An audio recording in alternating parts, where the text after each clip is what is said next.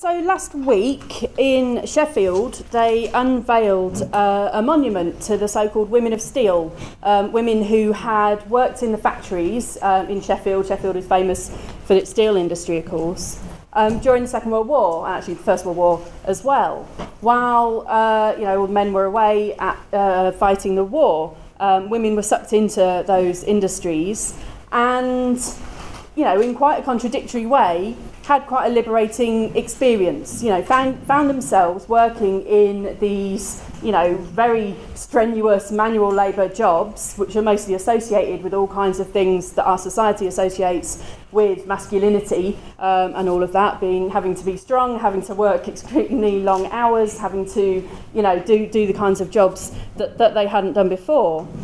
Also, of course, having to look after their children, but actually there being some social provision for that being provided by the state during the course of the war in order to enable women to go to work and continue the industries that the war effort needed. I think that period is quite instructive as a glimpse of the reality of the role that the family plays and women's role inside of that and the way that it shapes women's expectations of themselves, how they believe they're meant to act and what they're capable of, and so on. Because when they were unveiling the monument in Sheffield, which by the way was paid for by public, individual donations from the public, 160 grand to pay for it, they interviewed some of the women who'd been workers in the Second World War, who are all in their 90s now, and they're still really angry. They were fuming about being kicked out of the factories at the end of the war, because of course that's what happened as soon as the war was over and men came back. They got their jobs back in the factories and women were just kicked out and back into the home for a lot of people. Now, of course, a lot of women still would have worked in one capacity or another, but shoved back really into the primary role being the one of the housewife, the one who does the housework, raises the children, has all the caring responsibilities and stuff. And these women were absolutely fuming because what they had as workers in those factories was a sense of independence, economic independence, which is fantastically important. They had a sense of making a major contribution to the public world and not simply being seen as carers for children and all the rest of it. And they had a level of liberation in terms of their relationships around them, and I think this was a generalised thing during the war, where families were forcefully broken up by the fact that men were sent away to war, and actually people who were left behind had all kinds of different relationships. You can read stuff about homosexual relationships that took place during the war, and a lot of the kind of moral attacks on people for having different kinds of relationships receded. Society turned a blind eye to a lot of the prejudices that would have existed normally, in normal circumstances, so-called, before and after the war. And of course, all of those things were kind of pushed back with a vengeance as soon as the war ended. So I think what the whole experience of the Second World War, just that little story that you can hear about now, throws into sharp relief the role of the family under capitalism and how the shape of it, how we reproduce what women do and so on, is really driven by the needs of profit and the needs of the system, in that case capitalist imperialism and the needs of the war drive and industry and so on. But actually the same is true in our everyday lives today. I think obviously a lot has changed in terms of the family and women's roles since the 1940s. The vast majority of women do work, many of them full-time, and if you include part-time work as well, then even a majority of women with young children go out to work. But this hasn't somehow magically got rid of all of those other pressures of child rearing, other caring responsibilities to other members of the family, and so on. And all of those responsibilities still fall primarily onto women. There's some figures that are quite astounding, which you can see in Judith Orr's book on Marxism and Women's Liberation, about an American website called What is a Mom Worth?, which tries to calculate the value of the work that women do for free in the home. if it was paid for at market rates. A full-time mother in the US is estimated to be worth $118,905 per year. And even a working mum who would therefore necessarily have to do less in the home is still worth about $70,000. I guess that's about 40,000 quid. Another survey in 2013 estimated that worldwide that unpaid childcare is worth something like £343 billion per year. The equivalent of 23%, sorry, that's not worldwide, that's in Britain, 23% of GDP. And when you think about those kinds of figures, it's a huge amount of work that is done by women and, and others. It's not always women, of course, who take those responsibilities in the home, which is absolutely essential to the system functioning every day, because workers can't be exploited if they haven't had a bed to sleep in, if they hadn't had their dinner or their breakfast, or, the more vague kind of human needs that we have in terms of emotional support and all the other things that you get at home if you're lucky. And of course at the moment the cuts, austerity, all of these things put more and more pressure onto individuals inside the home to provide those things, because the welfare state is cut away at, and the welfare state, of course, in somewhere like Britain takes on some of those responsibilities that otherwise fall to individuals in the family. In the modern family, the family today, a lot of the ability of women to go out to work and also to still have to do all the things in the home is enabled by all kinds of gadgets and changes in the way that things are done. So, as compared to women in the Second World War time, we now have all those kinds of things like washing machines, dishwashers, microwaves, processed foods which are a lot faster to cook, and all kinds of things have been developed in order to allow women to still keep all those responsibilities, not pass them back to capitalism to have to pay for, but to be able to go out to work as well and be exploited in a workplace as well as part of the workforce. And when you think about the family and the way we think about it today, and the way that advertising is so directed towards an idea of what your home should be like, of the ideal family life, everything is about family life, the amount of adverts that are, I think, for a while, a decade or two ago, there was a vague attempt to have adverts for cleaning products which involved men. Often these were taking the mick actually out of men for being weedy, for being the one who's doing the housework. But at least there were men involved in housework in this kind of, in these imagined homes. I think these days they don't even bother with that at the moment, as far as I can tell. It has reverted to a very kind of traditional idea of the home and who is responsible for it, the cleaning and all the rest of it. The home, the private family inside of modern capitalism in the 21st century is a place where you're meant to consume huge amounts of stuff, whether they're products or processed foods or, all the other kinds of things, the TV programmes, subscription TV channels, all the things that we have to pay for to create the so-called perfect home. So I think that, like I say, although lots of things have changed over the last century, actually the fundamental role that the family plays is still very clear to see. And it's clear to see that there's a material kind of basis for the women's oppression that's rooted inside of it. Because, of course, the alternative idea is that women's oppression is rooted in some kind of inherent desire by men to dominate women, or that it's, rooted in just some kind of historical just thing that's just always been there. It's just the way it's always been. Either it's natural or it's it's become something about the ruling class wants to dominate, and so on. I think that social reproduction, which I'll come on to explain in a second, is about saying that capitalism is a system that is driven by the need to make profits. They make profits by exploiting workers with a worker-boss relationship, which is exploitative in the sense that the things that people produce, which are sold on the marketplace and exchanged, the workers that produce those things are not paid the full value of what they're producing. The capitalist takes a section of that, and that's what constitutes their profits. That's what capitalism runs on.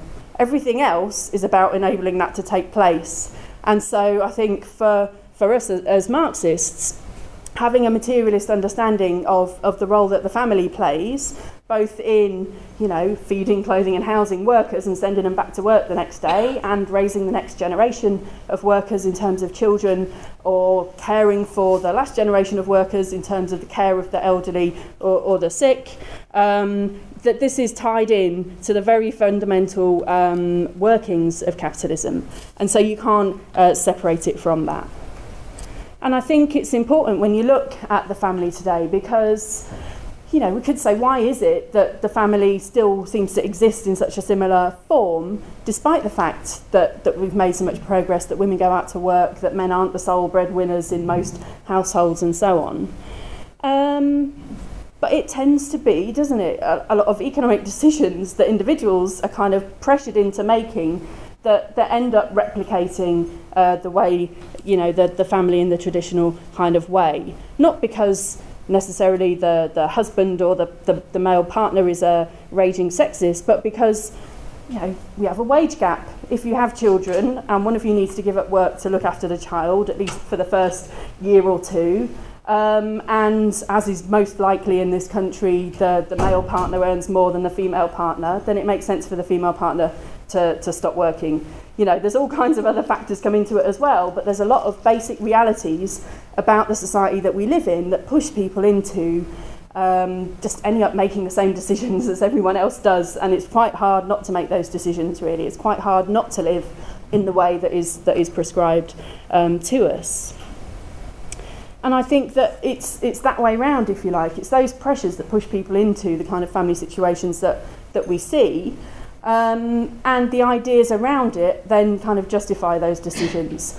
So the kinds of ideas around gender and all the rest of it, if you think about other factors that come into a decision for, say, in a couple that are having a child, for the woman to stay at home, firstly, it might be an economic decision because she earns less, but also she's likely to feel, well, I'm going to know what to do with the baby better. I was raised, because she might not think of this consciously, but she'll have been raised with baby dollies being shoved into her hands, maybe a little pram to push around next to her mum when they went out. All kinds of things feed into our expectations of what we think we might be going to do as an adult and what kind of role we should play.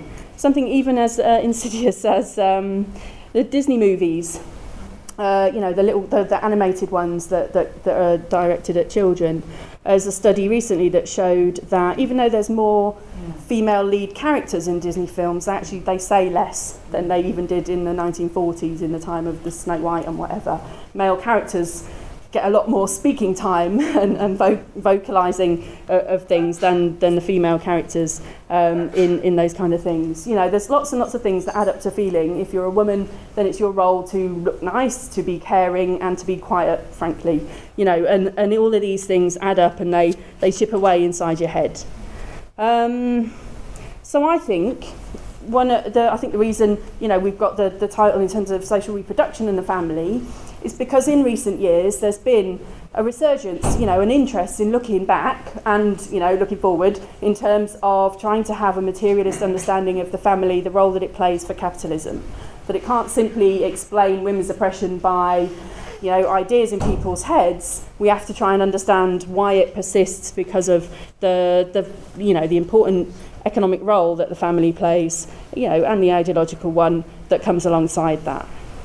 I think, so social reproduction means all of those things that take place in the household, really, the work that primarily women do to raise and educate and feed and house the next generation of workers and to keep the current generation going. The idea of social reproduction, or discussions around this, first emerged in the early 1970s, around that generation of activists coming out of 1968, the women's liberation movement in the US, all of those things. And I think for some feminists at that time, you know, they wanted to have, there was a lot of socialist, Marxist ideas in radical movements in the 68 generation, and people were trying to understand capitalism as a system, how it functions, how we change the system. You know, you're talking about revolution, really. People were discussing these kinds of ideas.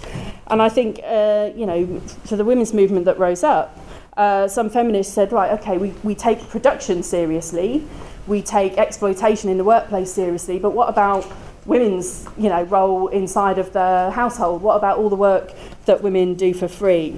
And I think there was an argument that's wrong, in my opinion, from some feminists saying that, you know, Marxism can deal with women workers, as in women who are in the workplace being exploited alongside men, but it can't deal with working class women who are in the home, who are, you know, facing the drudgery of childcare and all the rest of it. What about that? Can Marxism explain that?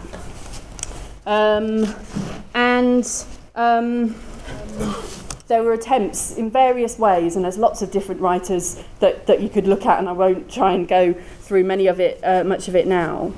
But one of the ones that people might have heard of is the idea of wages for housework.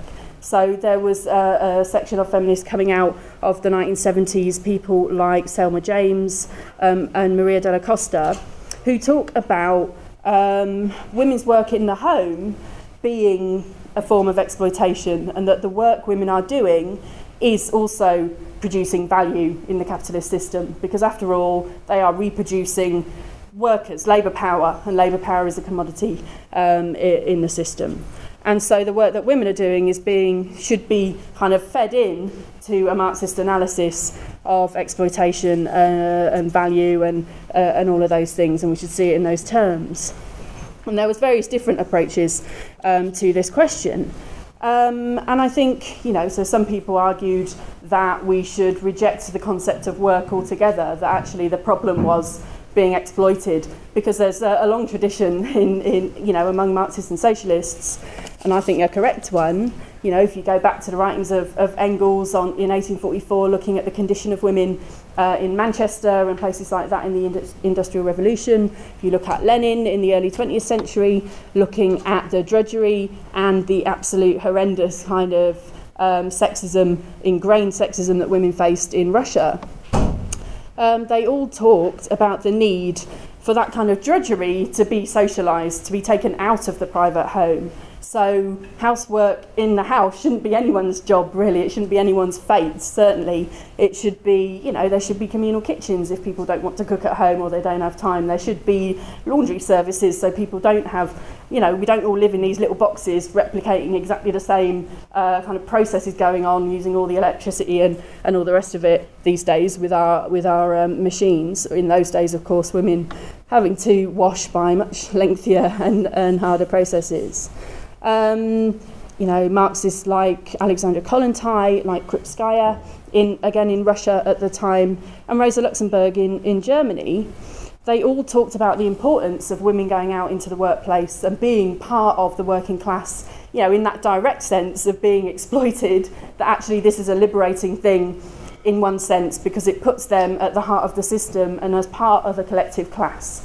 And that's why I started really with the question of the Sheffield Steel women, because that's exactly what they experienced. They experienced the kind of power of being a powerful part of society and a collective in society. You know, one of the problems with trying to deal with the question of how can you organise women who are, you know, doing in their homes, you know, trying to argue against the drudgery that they're facing or whatever, is that they're isolated. They're not a collective, you know, and it's very difficult to organise on that basis. But I think that, you know, as these debates moved on, part of what was underlying some of the debate was a divergence between the politics of, you know, working class struggle and socialism and Marxism, which underlied a lot of the struggles at the time, and some parts of the women's movement who looked more to particular kinds of feminist theories and really felt that Marxism and socialism couldn't explain, couldn't handle and couldn't deal with the question of women's oppression properly. So you needed a separate theory to, at the very least, add on to Marxism, or possibly just to fight two battles, that maybe you need a battle against exploitation, you need a battle against oppression over here, because there's two different processes going on inside of the system, and socialists are only dealing with one of them.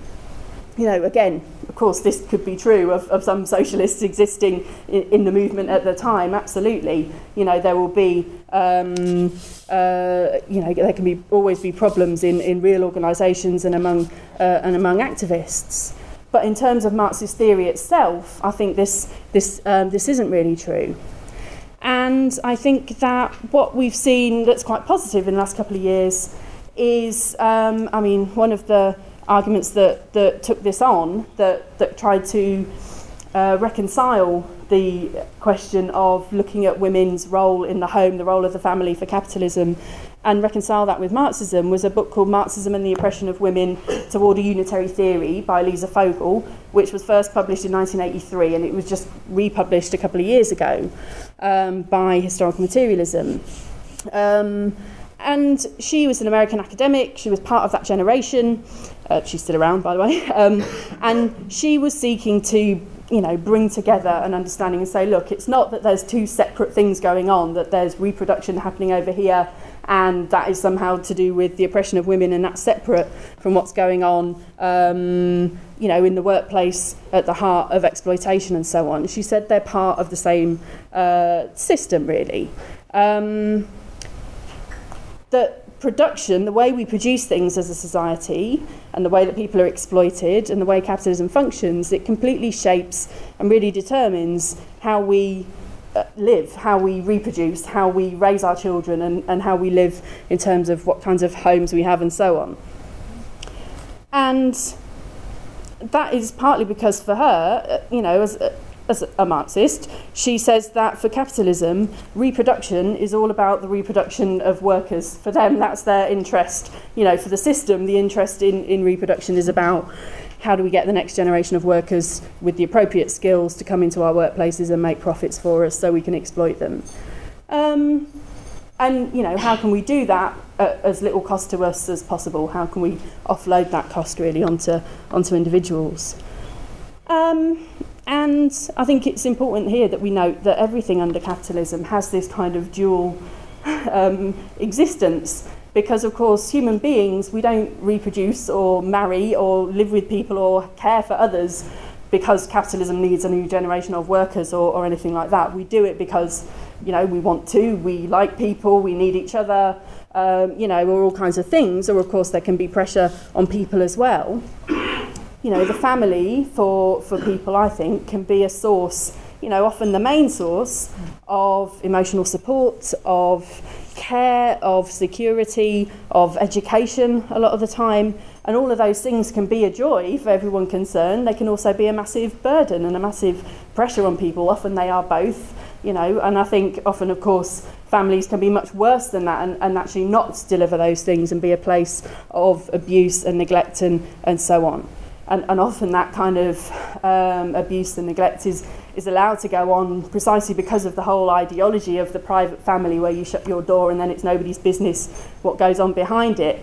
And I think that's, you know, one of the problematic things about the whole notion that this is a natural way to live, because, of course, it means that there's an immense amount of pressure on a very small number of people to do all of these vast tasks, really, of raising a new human being into the world. And I think that's a huge thing for anyone to do. I think the point I'm trying to get at is that capitalism isn't driven by the desire primarily to trap women in homes or to, you know, even to oppress women specifically. It's driven by the need to make profit, and it wants to seek the easiest way to do that. And I think it's useful here to take a bit of a historical approach in terms of how the family developed the way it did. Because another thing, of course, about the idea of the family is the idea that it's always been that way. You know, the Flintstones lived in a nuclear family and this is how it's always been. In reality, of course, the family has existed for a long time, but it hasn't always been the same, and it hasn't been certainly as kind of narrow and privatised as it is now under capitalism. You know, and certainly in theory, capitalism doesn't need the privatised nuclear family. There are other ways to raise children and feed people and keep them healthy. You know, you can do it in hostels or in orphanages or in, you know, and we can all think of examples actually where this has been the case. And actually, if you think about migrant workers somewhere like China today, they don't get the luxury of living in a family. Actually, people are separated, people are forced into kind of, you know, living in kind of hostels, dormitories, and all the rest of it. And that's exactly what happened, of course, in the early days of industrial capitalism in Britain, when the peasant family was broken up, when land was sold off and privatised, when people were forced into the new towns and cities, into the factories and so on, in order to work, and lived in those kind of dormitory conditions, sharing beds on different shifts with people, and so on. You know, capitalism absolutely revolutionised the way that we produce things in society, the kinds of work that people do, the relations they have to each other while they're doing it. It tore apart all the old ways of living. And actually at first, you know, people didn't really do the social reproduction inside of the home in those new cities and towns. There wasn't really that kind of home as we think of it. Workers had to live in appalling squalor. They ate at the new fast food outlets, the fried fish and Mrs. Lovett's pies and all of these kind of things. And actually that led to a lot of problems for capitalism, because infant mortality was incredibly high, the life expectancy was becoming very low, you know, people weren't healthy, people were turning to drink and so on. There were all kinds of problems when people weren't able to actually have space in their lives to step away from work, to step away from you know, their direct relationship to their boss. And I think that what happened is that capitalism kind of reinvented the idea, you know, rather than just come up with some random new way of living, it reinvented the idea of the patriarchal family and kind of created it anew. And when you look at housing in Britain, think about around London, you know, outside of central London, you see just rows and rows and rows of terraced houses with 2 bedrooms or 3 bedrooms that, you know, and flats that were built for workers that all went up in the space of a couple of decades, really, in the late 19th century. All over England this happened, to house people in precisely these kind of nuclear families. Yeah, in these kind of hierarchical families as well, and all the ideology that goes along with that, the father at the top, the mother below, and the children at the bottom, and no one else, by the way. You know, that's it in terms of who's allowed to be part of the family. And I think that what this does, the family and women's oppression are far older than capitalism, but capitalism reshaped those things and made them anew for the system today. So women are oppressed not because, you know, domestic labour creates value somehow. And actually, yeah, I think I missed that bit out. You know, when you look in terms of the wages for housework stuff, one of the problems with that, of course, is that it's a misunderstanding of Marx in a way, isn't it? It's a misunderstanding of what value means. I think sometimes for some people, you know, saying that housework doesn't have value in the capitalist sense sounds like an insult to all the women who are slaving away doing the washing up, changing nappies and all the rest of it. But actually value isn't a value judgment for Marx. In Marxism, it's about saying, are you creating that surplus value that I talked about earlier? You know, are you being exploited by a boss, creating, you know, something that makes profits in the system when it's sold on the market, and the boss is taking a section of that from you? Actually, the work that women do in the home isn't exchanged on the market. It's not part of that kind of system of the exchange of value around the place. And so, you know, value, like I say, it's not a judgment of whether something, you know, a given human activity is meaningful or useful. It's a specific thing. It's a relationship between, it's something that comes out of a relationship between a wage labourer and the boss who pays them less than the value of what they're producing.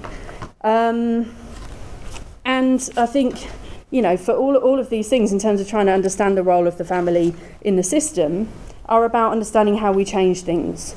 And it shapes how we fight for women's liberation.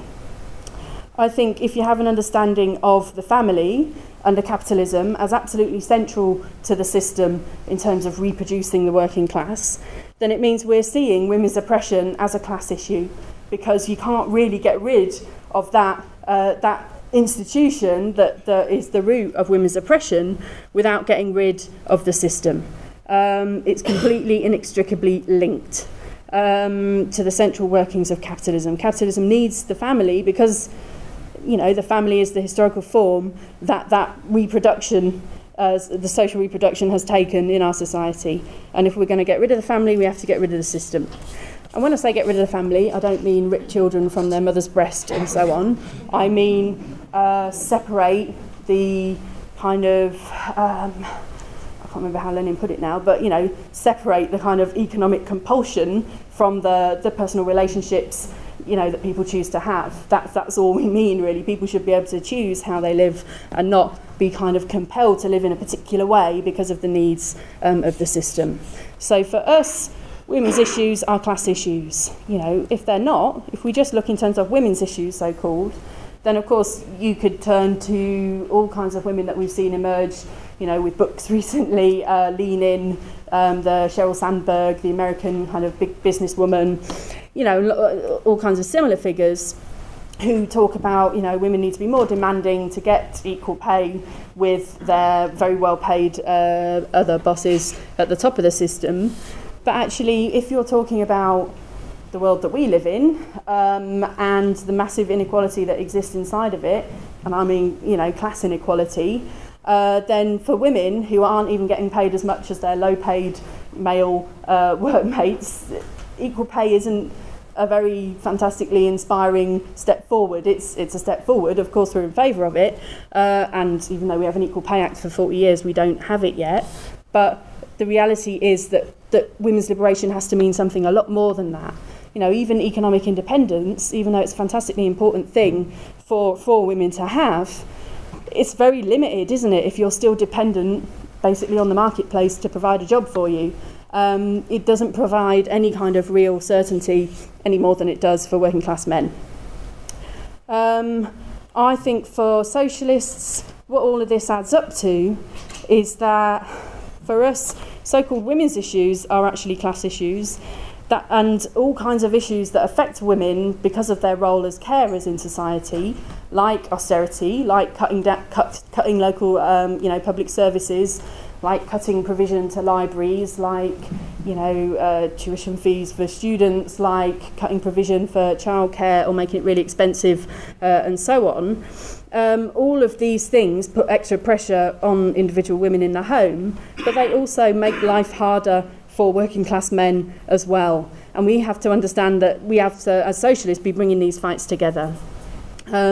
Struggle against the system can break out in all kinds of ways, which aren't directly related to the class struggle, you know, specifically to the struggle in the workplace over wages and conditions. And I think sometimes this is one of the things that people misunderstand about Marxists, because we say that, you know, if we really want to change the system, if we want to fundamentally transform things, then that means transforming relations at the point of production. It means changing the whole way that we produce things in our society.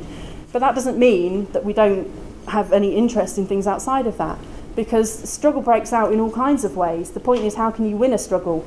You know, so I think when you look at something like the Russian Revolution, it didn't break out inside the factory, it broke out outside the factory with women who were queuing for bread, and there wasn't enough bread because of the war and because of, you know, all the other problems. And so women really marched for bread to feed their families. And that inspired, you know, and they went and actually dragged men out of the factories on strike, and it rolled over into a much broader struggle. And the family, I think defending your family, sometimes, you know, fighting for the right to have a family can be something that spurs people on to fight. You know, it's not all about the family being a place that traps people. It certainly can be that as well, but it can also be something that pushes people into struggle. But we can only really win at the end of the day in the sphere of production, at the heart of the system. So every fight for abortion rights, for reproductive control, against sexist culture on campuses and so on, you know, fighting for childcare provision, all of these things we have to do. But we also have to bring into that a discussion of the fight over wages and conditions in the workplace. We have to try and bring those struggles together. And when we're fighting in the workplace, we have to raise the issues of women's oppression, of sexism, of fighting for better provision of social things, you know, that will help people in the family. I think that when we look at the tradition that we stand in of revolutionary socialists, you know, the tradition of Lenin and the Russian Revolution, Lenin talked about being a tribune of the oppressed, and that always means not just raising the question of oppression in the workplace, but it means raising the issue of wages and transforming the productive relations in the fight against oppression. It always means doing both, and I think that's our role as socialists today. I don't know the exact quote, but Marx said at one time about the reproduction in the family, or reproduction, human reproduction, that just leave that to what humans wants to do, sort of thing. Yeah, and I think he's actually right. It sounds really horrible, but that's the way capitalists see it. And there's an old classic by Lindsay German. I think it's called Women's Oppression, Sex and Sexuality. Under the old book, 1970s, I think it was written. A wonderful book, but there is one passage which I think she really goes completely wrong, where she says that because of the wife's work she puts into reproducing the husband, she's actually reducing the value of this man, and therefore he can work for a lower wage. I think this is a complete contradiction to what Marx says. And Lisa Vogel says the opposite of what Lindsay German says. I've read her book twice. She says capitalism actually doesn't have a material interest in having the woman at home, because then he has to pay, or the capitalist has to pay two wages basically. He has to pay the man who's actually working for him, and the woman somehow she has to survive too. So they're both contradicting each other. I mean, Lindsay German and Lisa Vogel. And interestingly enough, in Germany, we produced, come from Germany, or live in Germany, and there we produced a long article based us basically on Lindsay German and on Lisa Vogel, without even noticing that there's a basic contradiction here. And I think this is weakening us. I think we have to go back to Marx and say, however much drudgery you have at home, it's not work in the capitalist sense.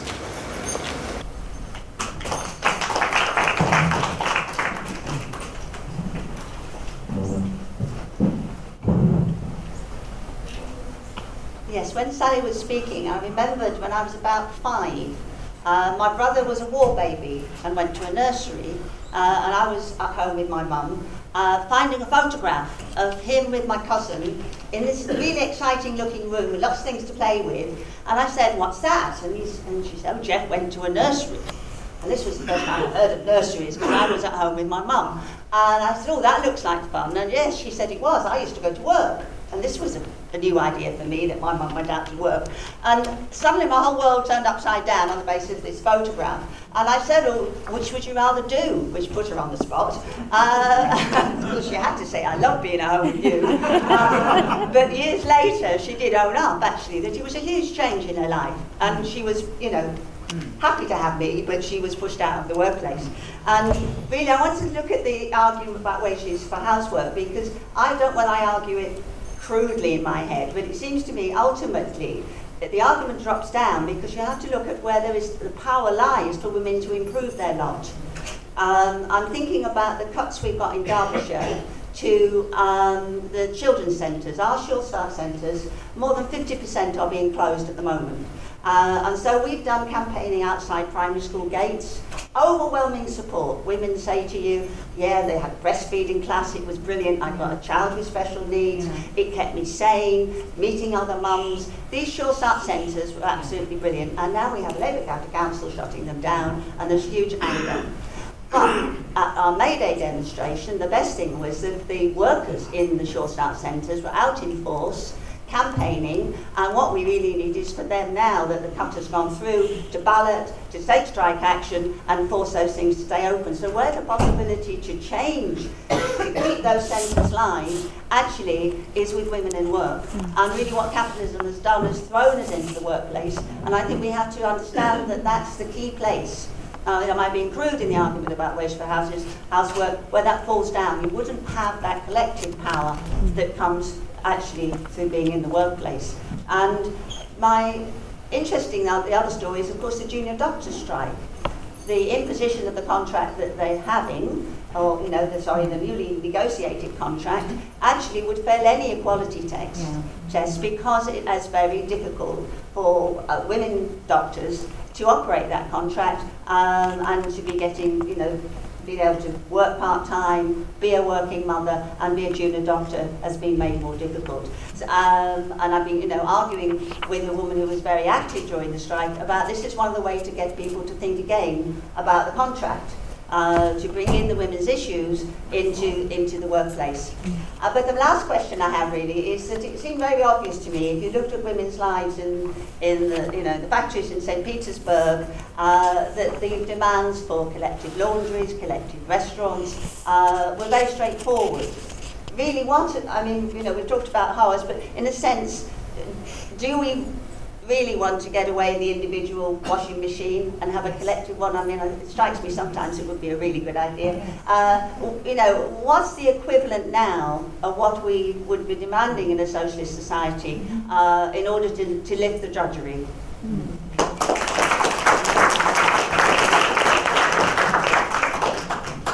Any more questions, contributions? Oh, yeah.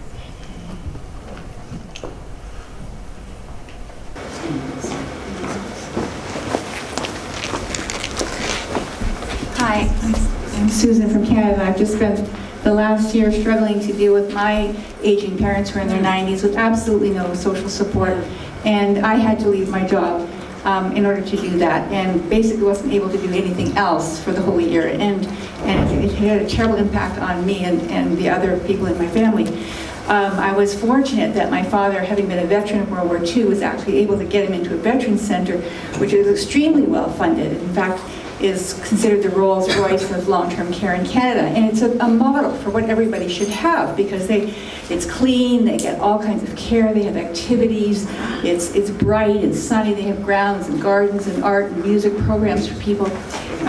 Government pays for his wheelchair, and I know almost everybody I've told about my problem with my parents has said, yes, me too, or I know somebody, and they haven't been fortunate enough to be able to get into such a center as I was, or I would still be struggling, maybe perhaps not with the direct care that I was, but with the, trying to raise the money to pay for very expensive costs, which are greater than the pensions that people get.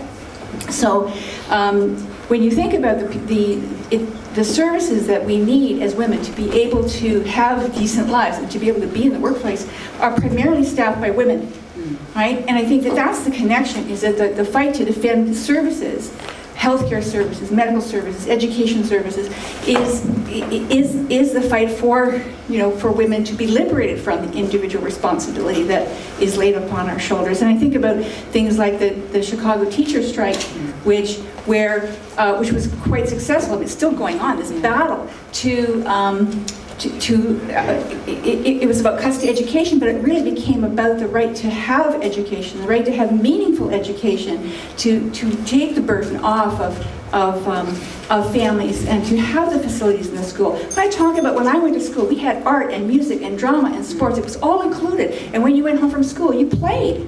You played outside, right? I mean, what a strange concept. Now, my friends who are, raising young children are running around trying to get their kids these enriched activities, which they can't afford, take up all their time. The kids have no time for play. The families are run ragged. They don't want to deprive them of it because other kids have it, and you're just sinking under this huge weight of expectation that you personally have to carry the burden of.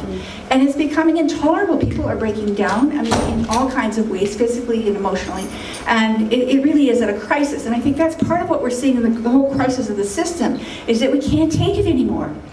and we have to do something. We have to fight back, and the only way to do that is collectively at the workplace.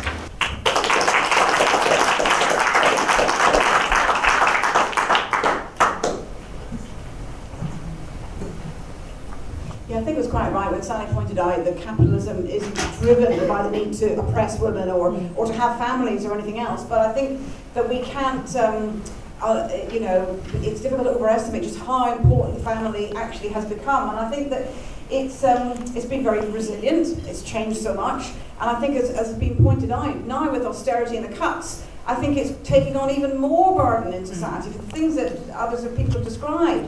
You know, that people can't go off to college and go live somewhere else anymore. They're staying there as adults, or maybe they're going off and then coming back again because they can't afford to get their own house.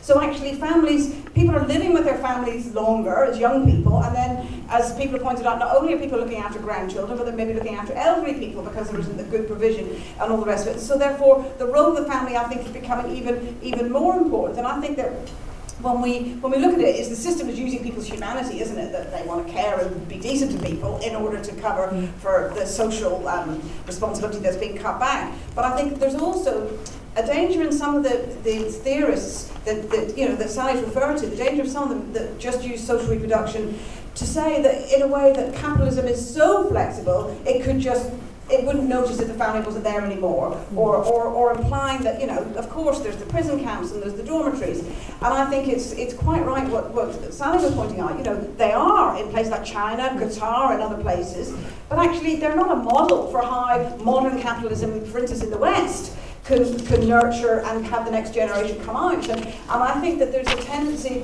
to go further than just to say capitalism isn't driven by the need to maintain the family, to say, well then, if it doesn't really need it. You don't need to think that it's essential to actually understand that in the reality of modern, decaying, crisis-ridden capitalism, that they're not about to have collective social responsibility for things, are they? Because it works too well for them. And actually, in places where they want to have, and this is where we come back to surplus value and everything, where you want to extract the maximum surplus from people, actually you need highly educated, healthy, socialised workers, not people that are just going to drive them into the ground, you know, and everything else. And actually that means that there needs to be more than just a dorm and whatever.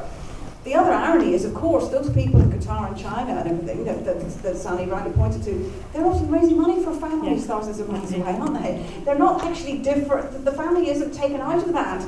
It's, in fact, you know, people, you know, Latin American women who go into America to be nannies for the rich and everything, they're doing it, they're looking after other people's kids so that richer women can have their career and family, while their families maybe will just, you know, so the whole thing we have to just understand that it's more complex than just extracting social reproduction as an abstract thing and saying this could be done in any way. It happens to be done by the family now. There's an element of truth to that, but we can't go too far with that. Otherwise, we don't understand just how rooted the family has become in terms of playing this useful role. And it could be a move away from a Marxist analysis if it's taken in the abstract and not seen as being part of the benefits that the family can give, that just pure seeing it as something that can be done in a dry way in terms of prison camps and orphanages. Look how successful they are not. You know? So they're not a model, are they, as an alternative? It'd be interesting what people say, what is a model for an alternative? We never have blueprints, do we, for socialism? I think the thing is there'll be choice, won't there? You know, you can cook at home, or you can go out to a restaurant, and it won't be gruel and horrible things. It'll be fantastic things. The rich, I go home with the bus past Angel, there's never a shortage of lovely restaurants to go through. I'm sure that would be, the choice would be the key thing.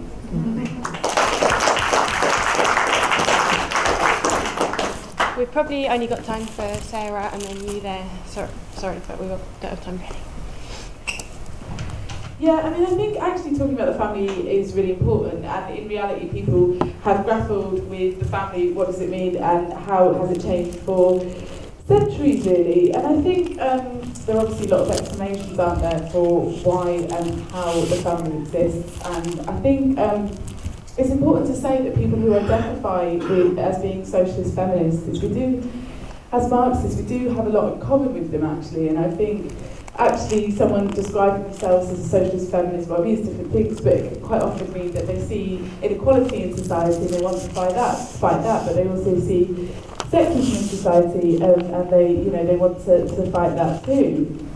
But I think actually fundamentally seeing sort of two spheres of oppression, capitalism and patriarchy, interrelating with each other is actually quite an unhelpful way of viewing it, because I think it's also important what Sally said, actually like a robust critique of the nuclear family is in no way criticising individual relationships between people, because that's part of who we are as humans. We're social beings, but the next thing that follows that is that given the choice, like Judith just said, given the choice, people wouldn't necessarily live with 2 parents, 2.5 children, and all the rest of it.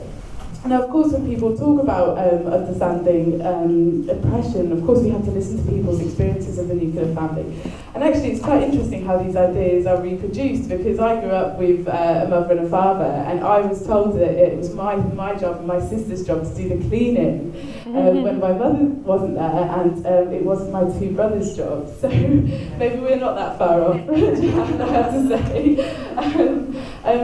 But yeah, so it's important to listen to people's experience of oppression and really understand the root causes of it.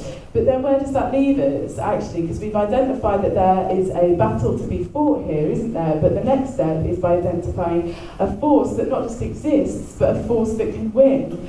And I think actually part of that is having a concrete understanding of what class is, what does it mean? Because I think social reproduction, it muddies the waters actually about what labour is. I mean, maybe Sally will correct me if I'm wrong, but I think in some of her earlier writings, Federici actually talks about her love of kind of baking and things like that, and she says that a lot of love goes into housework. So I think it's a slightly confusing understanding of what labour is, but actually, like, exploitation is different from oppression, isn't it? You know, the housework that people have to do is completely different from the experience of being exploited, because in part exploitation is what gives us power, because actually the working class is full of people who suffer from oppression, but actually it is the working class, you know, men and women, regardless of sort of how much housework they do. It's actually this experience of exploitation that gives us the common ground and the ability to get rid of sexism forever.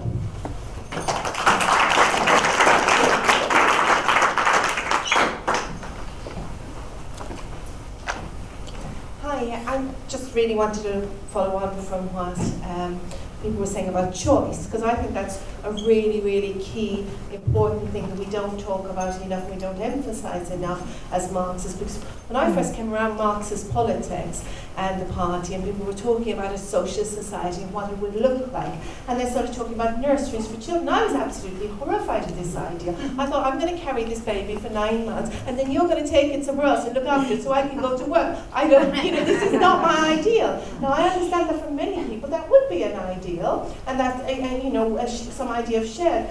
But I think it's really, really important that we do emphasise to people that it is about a choice, and that some people may wish to work away from their children and may wish to do that, and that some people may wish to have a balance of both. Because I'm lucky enough to be a parent now of an 8-year-old child, and I work part-time.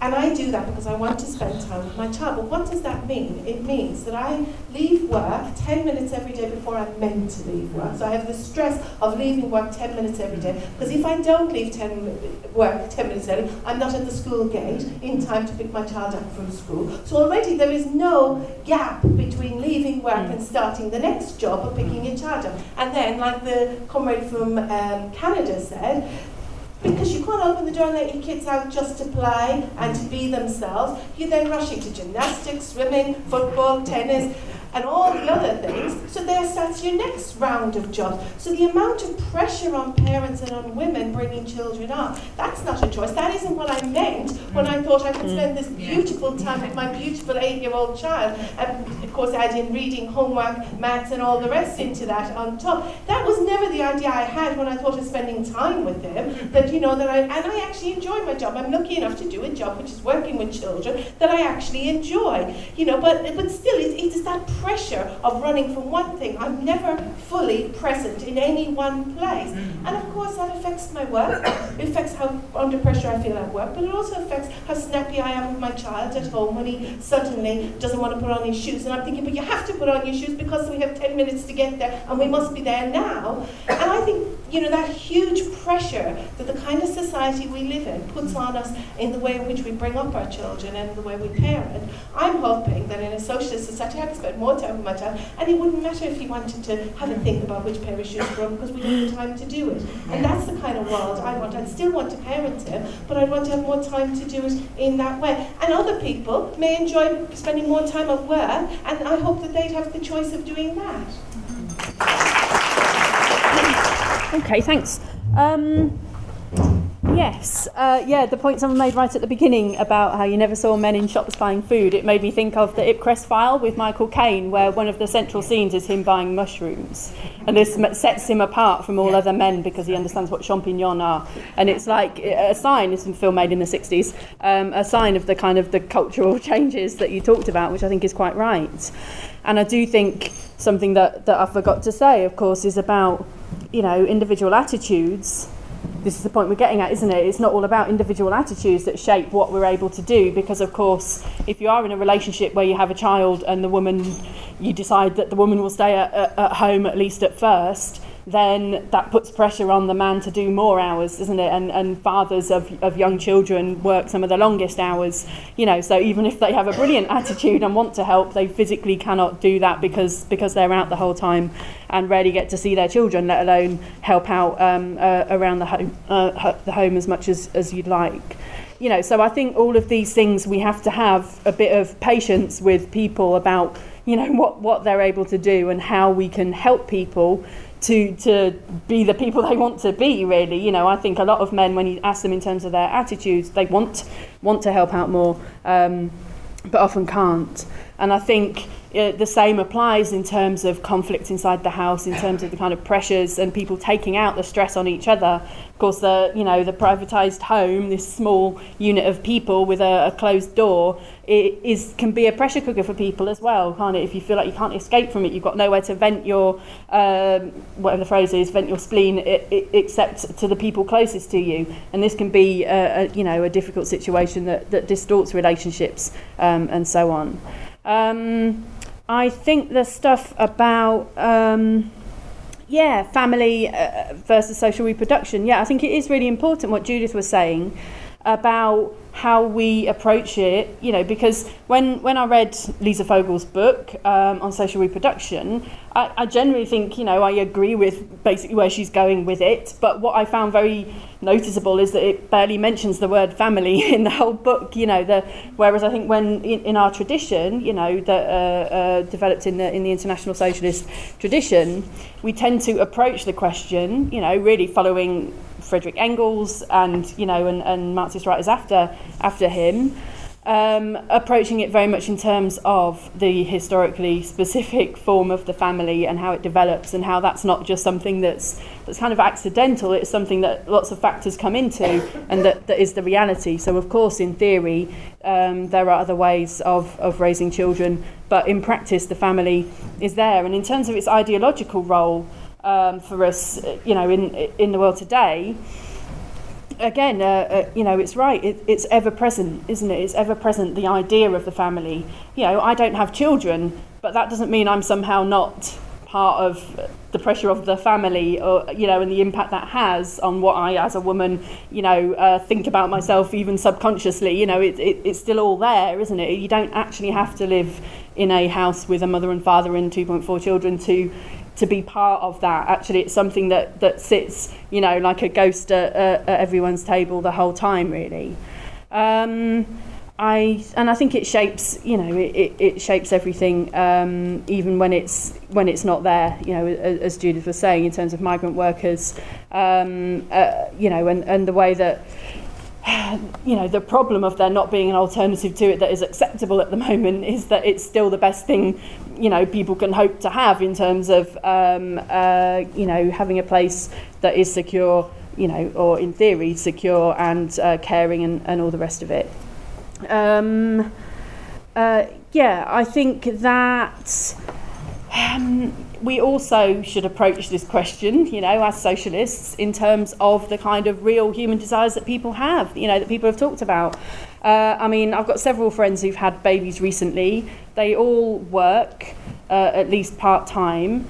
They are all knackered, skint, and really stressed all of the time. But they still are really happy, you know, they still really love the fact that they've got this new person in the world that they have a relationship with, and it's still very fulfilling. You know, all of these things are actually something that people do want to do, and the tragedy is that they're not able to do them in the most effective way.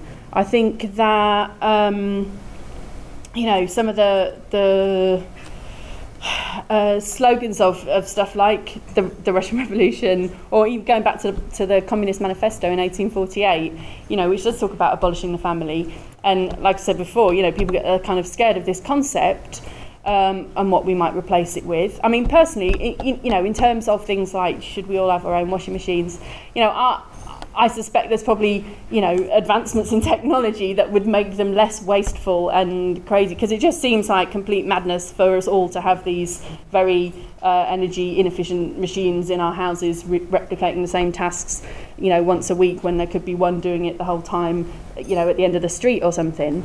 But I suspect there's all kinds of things that can be mechanised in a much better way. Actually, if the resources of society were put into trying to meet human needs rather than trying to meet the needs of the market and profit and so on. I think there could be massive leaps forward, couldn't there, in you know, being able to do lots of the things that amount to drudgery in this society. So when we talk about, which we don't by the way, but you know, if we get down to it and talk about abolishing the family, it doesn't mean abolishing the caring, it doesn't mean abolishing child rearing or abolishing having a group of people that you can rely on and have responsibilities towards. It means expanding all of those things. I think a socialist society is about having a greater capacity to care for each other as human beings, that goes way beyond, you know, the kind of embattled feeling that we have at the moment of it being a competition of everyone against everyone else, constantly competing for houses or school places or league tables and so on, and only having room in your brain to actually care for a small number of people. I think we'd be talking about, you know, even inside of that society, we see huge amounts of compassion and caring. You know, with the refugee crisis recently, the number of people who reach out to people who are in trouble, and I think, you know, we're talking really about expanding all of that and making it so much easier for people to be able to take on, you know, other people's stresses and worries, because they're not constantly, you know, struggling to just to survive themselves, you know, to pay the rent and all the rest of it. And I think when it comes, yeah, I mean, you might be right about what's her name, Silvia Federici. I think you're right that she's confusing what we talk about in terms of, you know, what Marxists mean by labour or what Marxists mean by exploitation and work. But there are, of course, lots of things in the home that people do that love goes into, you know, and it might be baking, or it might be cooking, or it might be, you know, whatever it is, all kinds of things that human beings do, some of which relate to the family and to rearing the next generation of workers, but we don't think of them in those terms. And again, I think we want to expand people's ability to do the things they love, to find new things that they didn't know they loved, and to be able to go out into the world and raise children who are confident and, you know, able to play in the streets, because they're not going to get knocked over by cars and, you know, and so on. I think the question of the family really comes down, of course, to the heart of how we feel we are as human beings, and I think it's one of the things that is so grim about capitalism is the way that it distorts things like personal relationships into something that seems kind of, you know, that becomes a problem in society, and a problem that often individuals have to deal with themselves or feel they have to deal with. So, you know, people who are in relationships that are damaging, or people who don't feel able to leave because of economic reasons and so on. I think we want the kind of world where people have a genuine choice about who they live with, where they live, what kind of relationships they have. And who know that if for whatever reason they have to drop the baton, that there'll be someone else there to pick it up, and not just, you know, through a better welfare state, which actually is what that is for right now, and we have to defend that. But actually, because we all live in a society where we don't feel that that child belongs to that adult, and therefore they're the only person who's going to look after it, but actually we all feel that we're responsible for each other, and that we have the energy and the time to live up to that responsibility. So I think we could see a kind of society that was really transformed, and you see it just in big social struggles where these questions become, you know, kind of Trotsky writes about this in the years after the Russian Revolution. All kinds of issues that had been private, that had been just an issue for you to deal with in your private household, become social issues to be discussed and debated and kind of argued out and solved on a much wider level. It's not just your responsibility, you know, if you're in a home that is breaking up, or that is having troubles, or is violent, or whatever. Actually, it's everyone's responsibility to deal with that question, to challenge it, to help. And so even just small glimpses of how much a mass collective struggle can transform people's feeling about what they're capable of doing, I think tells us that if we actually change the whole world, you know, we'd be talking about massive leaps forward for how human beings relate to each other, and the kind of society we'd be able to build.